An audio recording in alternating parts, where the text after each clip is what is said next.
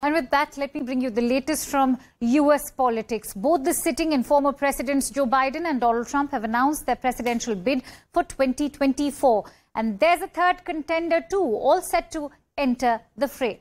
Florida's Republican Governor Ron Desantis will formally enter the 2024 U.S. presidential election next week, becoming Donald Trump's main competitor for the Republican nomination. According to reports, Desantis will likely file papers announcing his candidature on 25th of May to coincide with the donor gathering in Miami, with a more formal launch in the week of 29th of May. Former U.S. President Trump has in recent weeks stepped up his political attacks on the Florida governor and maintains a commanding lead in the 2024 Republican primary, that too over Ron DeSantis. Here's a report. We say very clearly in the state of Florida, we will fight the Florida Republican Governor Ron DeSantis is set to officially enter the 2024 U.S. presidential race next week.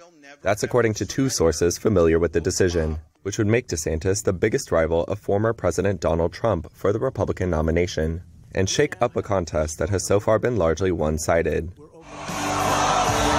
Sources say DeSantis will likely file his candidacy on May 25th, with a more formal launch the week of May 29th. Representatives for DeSantis did not immediately return a request for comment. Florida is where woke goes to die. Meanwhile, Trump has recently ramped up political attacks on the Florida governor and maintains a commanding lead in the 2024 Republican primary, according to a recent Reuters Ipsos poll. We're winning big in the Republican Party for the nomination like nobody's ever seen before. Those attacks have diminished DeSantis' standing in national polls. However, he's garnered a series of conservative victories in his state in recent months, including the scrapping of diversity programs at public universities and allowing permitless carry of concealed weapons, and most notably, banning nearly all abortions in the state of Florida. Disastrous policies imposed. Let's try and weigh in on the timing of DeSantis' potential announcement. And for that, I'm joined in by Crystal Knight, who's a Democrat strategist and joining me live from the United States. Crystal, thank you for joining in. At a time his popularity is diminishing, what do you make of the timing of DeSantis' expected announcement?